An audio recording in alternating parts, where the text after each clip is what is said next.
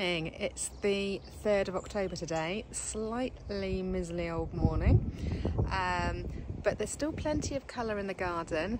We had a heat wave at the beginning of September, so you'll have to see how things cope with that. Then we've had a few days of high winds. Let's see how we cope with that. And yeah, there's quite a lot going on. Hardy annuals are ready to go in the ground, some are anyway. Ranunculus have just been soaked and are in for pre-sprouting.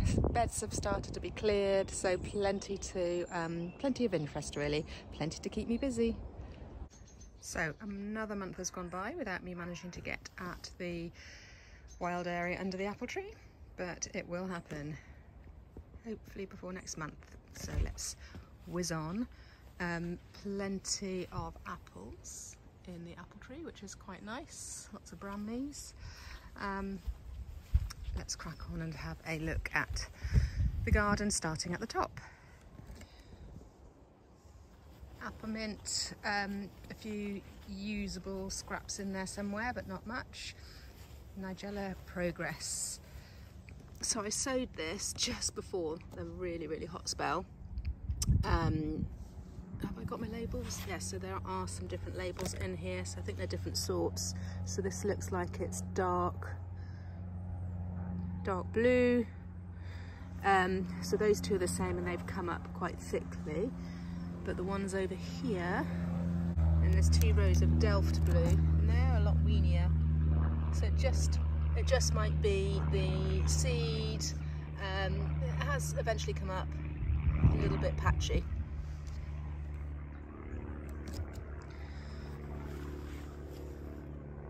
So the scabious and cosmos has been cleared, and actually I'm going to get some hardy annuals in here which are ready to plant out.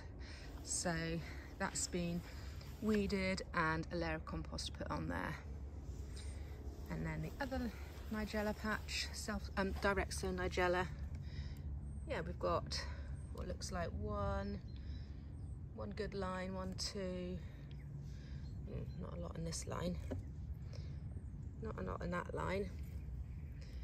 Quite good there, reasonable towards the end there. So a bit mixed, but saves a lot of time. And next on my list for weeding is this area up here, because I have got some biennials in mind that I'd like to put in here. Got a few leftover things, and I'm going to try some wallflowers in here.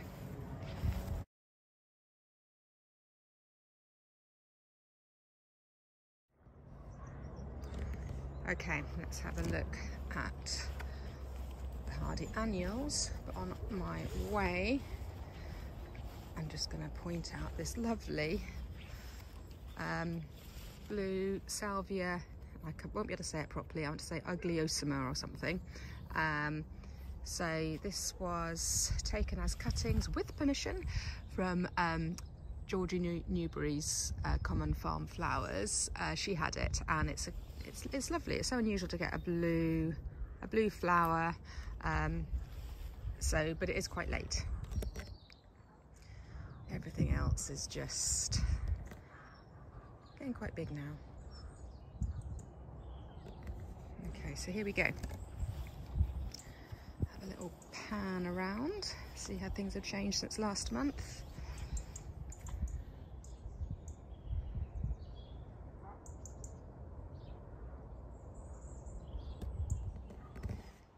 Right, let's start on the left hand side.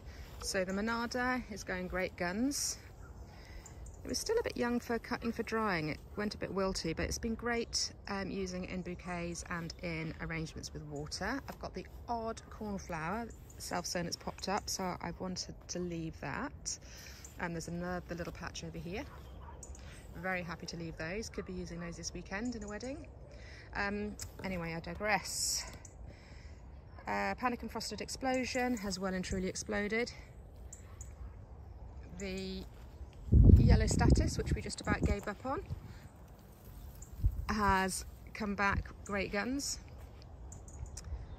Beautiful Phlox Blushing Bride. I'll be using that this weekend too. I love it when things just pop up. So this looks like a bit of, no, is that dill or is that fennel? I can never quite remember. Anyway, that's just popped up. And we've got feverfew popping up in various places, a second flush. Helichrysums, I've been cutting a load of those, so these aren't quite open. But we've got a bit of heat again this weekend, so they're all going to open very soon. And again, I'm hoping to use some of those for my wedding. The larkspur has finally been cleared, and I wouldn't be at all surprised if quite a lot of these seedlings are larkspur seedlings, but I can't quite tell yet until we get their second true leaves. So I'm going to hang on for a minute. They don't really look like weeds.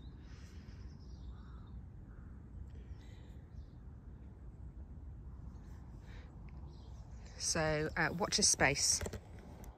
And on the right hand side, the Phlox Creme Brulee, still lots of stems I can use there. That just keeps going for quite a long time. The second flush of the Clary, it didn't last very long actually, it's starting to fade, but never mind. Statice has been great. I've been cutting lots of that for drying, using it in fresh, trying to get rid of, or making sure that it doesn't go to seed like these ones, so that we keep getting fresh growth coming. I think this was Snapdragons in here, so that's come out ready to, just need to get some compost on there, and I've got some hardy annuals I can get in the ground, which would be great. And again, we had a good old go at these Helichrysum, which were mainly red and orange ones, last week. So a lot of those, I didn't need too many of them for my work, so I dried quite a lot. So these are the tighter, fresher ones. Really love them.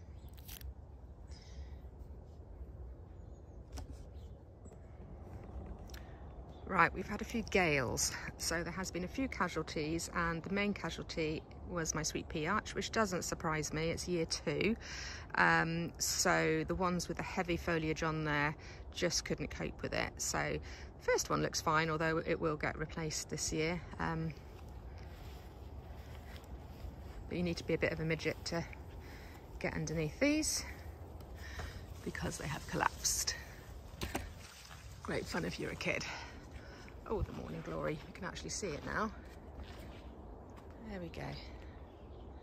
Morning glory is looking fab. That's gone over the sweet pea arch, but we have had to prop this sweet pea arch up as well, but I'm leaving those in there for as long as possible.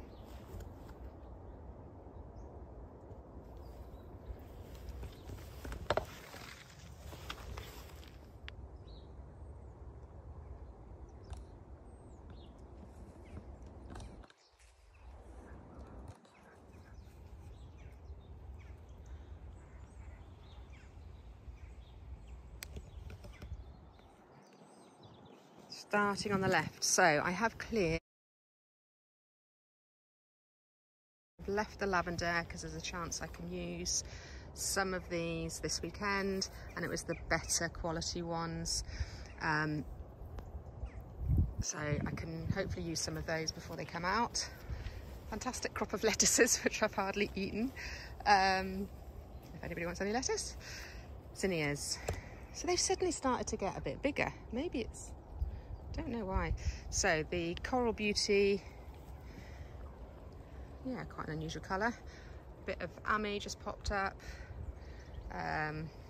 This could be Mammoth, can't remember. Zinnia, Zinderella, a bit of green lime in there, and an empty patch. The Cosmos was a bit of a casualty of the wind. There was a lovely fresh patch in the middle, which was so tall, of course got completely pulled over with the wind, despite netting and string corralling and so on. But yeah, I've done a bit of deadheading, so we've had a few things popping up again. Doesn't look so good on this side. Okay, right hand side of the arch again, the lovely strong Cosmos patch in the middle got bashed by the wind, so it's looking a little bit a little bit moth-eaten really. More zinnias, not zinnias, more helichrysum, which do really well with me. So this is my direct sown Phacelia and Ami, which was done very late but worth doing, bearing in mind Phacelia is a green manure, and the Ami I just wanted to see what would happen. So yeah, I've got a few stems of Ami in there. This Phacelia was actually self-sown, but I'm happy to leave that in there because it is a green manure. The Rudbeckia have been amazing. I've noticed 1 or 2 people have mentioned that. Yeah, really thick, quite tall. Even the Sahara, which are normally quite dilly, that must be, oh my goodness, 70, 80 centimetres tall. So yeah, really pleased with the Rudbeckia. And then turning myself around, a couple of beds here which just had some spare annuals thrown in, mainly so I can keep on top of the I've got some nasty perennial weeds in these too, so at least if there's annuals I stand a slightly better chance of keeping on top of them. Cardoons, I just love leaving those in for the structure. Right, let's have a look at the next patch.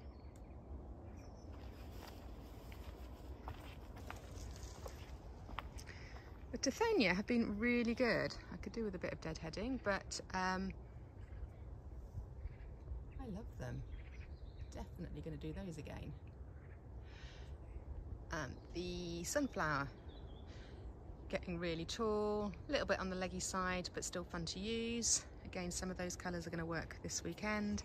Little patch of cosmos, that one seems to have survived. And then on the other side, I've taken out quite a lot of the scabious. That heat wave at the beginning of September kind of finished off quite a lot of things. I have left in this one, but I'm not sure if that was a good idea or not. It'll come out soon. Do just love the colour of it. More helichrysum. And then some flax and Lepidium, which I left to save the seed of, which I have saved the seed so that can come out now.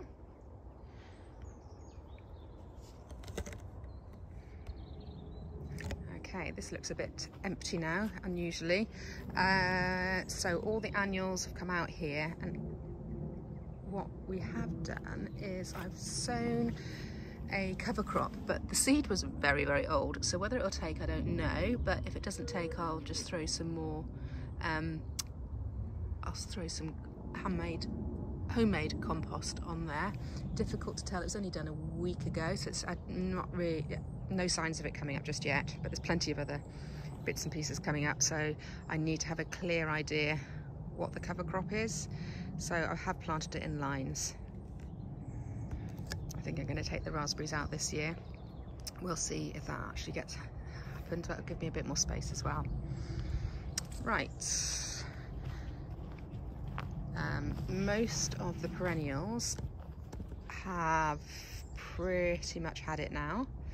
The only things that are still going is we have the Verbena bonariensis, which there's a little patch here, but I don't think it really likes it down here. Right, the Bidens, which I've frantically tried to get rid of, it just keeps coming back, so it's a bit of a thug, this one, so be careful if you are planting Bidens, but it is fantastic at this time of year. So it is quite fun to use, but I just don't want it here. And then, gosh, it's gone into the Veronica bed. Bit of Veronica. The sedum is now gone this lovely deep reddy colour, really, so that's fun. And on the other side, Foster Explosion, Hunter Seed, Echinacea, Green Envy, I believe this is called, so that's still flowering. The White Swan has pretty much finished. The Gypsophila has finished. Got a second flush down there of a little bit of Achillea the Pearl. The Lysomachia clythroides, the Gooseneck Loosestrife. Lovely foliage on this, really lovely foliage, and this will turn a lovely orangey colour. Did much better than I was expecting it to. The good old Chrysanthemum Hippie Love Child is still going. I love that. That's a definite keeper. Maybe not there, but it's maybe in the borders. Echinops all gone to seed. Just a daisy finished with as well. Okay, so the little greenhouse, the pelargonium smells divine. So that's still going strong. And what else have we got in here? All sorts. Okay, so we've got some hardy annuals ready to transplant. That looks like corn cockle there. When was that done? 18th of September. So that's pretty much ready to transplant. I transplanted a bit more Gypsophila because I lost some of the first slot due to the extreme heat we had. Orlea's looking okay. I think I've got enough there. Half and half the Ami. I think, again, that side probably just got a bit baked with the sunshine when they were rather small. Daucus, again, a bit patchy, but enough. What have I got down here? Oh, I took some cuttings. So we've got various sorts of cuttings down there. Cynoglossum seeds, more cuttings. I would like to do some more of those. And another lot of hardy annuals, and then just transplanted those cornflower yesterday. Larkspur we transplanted last week.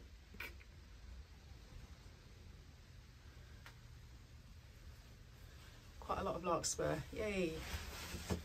And some white clary.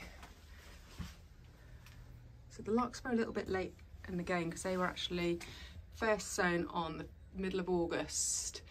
Popped in my freezer, and not freezer, popped in the fridge for 2 or 3 weeks and then brought on. So, but they're looking really happy now, and they were only transplanted last week, and there's roots coming out of the bottom of them already. Okay, what have we got lurking outside?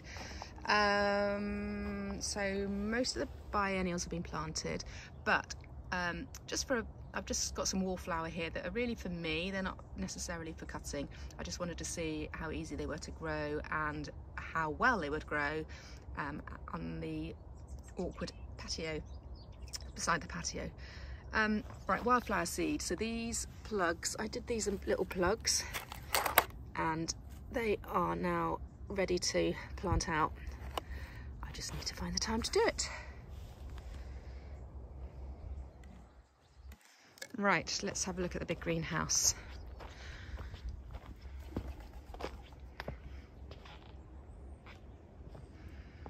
Okay, let's look at what's growing first of all. So the zinnias are twice the height in here. Now I have spotted in 1 or 2 places a bit of green fly, like there.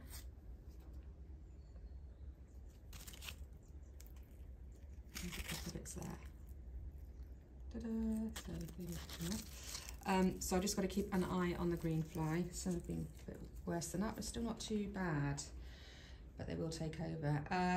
Yeah, and then the Cinderella zinnia, which are these ones on the whole. Oh my gosh, yeah, they have got a bit of green fly.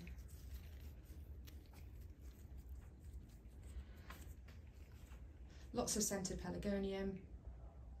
Lots of scented pelargonium. More zinnias. Nothing much on the bottom here anymore, apart from weeds, but the shelves are starting to absolutely get full up, and some things have already been planted out. So I've done this jointly with another grower, which has worked really well. So we've kind of shared a bit of the workload basically. And we have got, let's have a look down here. So I've got snapdragons here, which I hope aren't going to be too diddy. And this is under a grow light, which is off at the minute, but comes on at twilight. So basically they've got light 24 hours. Whether that's the right thing to do, I don't know. But anyway, it's making them grow quite nicely. No heat. Gypsophila, Covent Garden, down there. I'll just run through what we've got. So we've got corn cockle, scabious, Gypsophila, Covent Garden, various colours of cornflower, clary sage, various colours. And then, whoops, yesterday I started pre-sprouting the ranunculus. So nothing to see there because they were literally popped in yesterday. And I've done a bit of an experiment. I dried some of last year's corms. I probably haven't tidied them up as well as I should have done, but anyway, I've thrown those in to see what happens as well. Yeah, so lots of, well, we'll see what happens. So they were done yesterday. Soaked for about 12 hours, soaked overnight because I forgot about them. And then, yeah, pre-sprouted in these compost trays, which I'm going to forget about. Not hardly going to water them, so I just need to keep an eye. Okay, let's have a look at the dahlias. Honestly, it's been such a good season for the dahlias. And I have been trying to keep on top of them. Everything is slowing down. The evenings are much colder. Got a damp morning this morning. I didn't think it was supposed to be damp. Look at that. Still looking marvellous. I did a run through in the last month's video. I'll walk down the middle again and just scan and pan from side to side.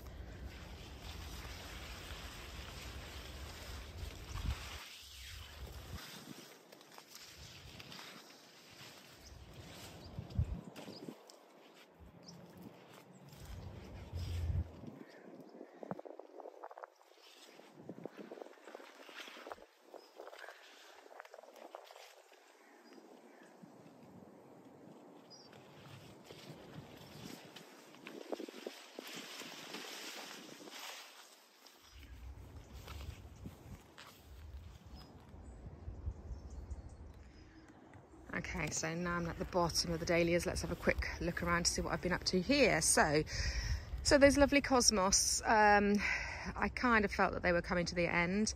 I think again that heat just brought them on too much and they got a bit of a virus by the looks of it. Anyway, Honesty is now in the ground. So I've got one bed of Honesty. I've got one bed of Hesperus that looks enormous, which I hope isn't a problem. I've still got a bed of, I've still got some Amaranthus that needs clearing probably now.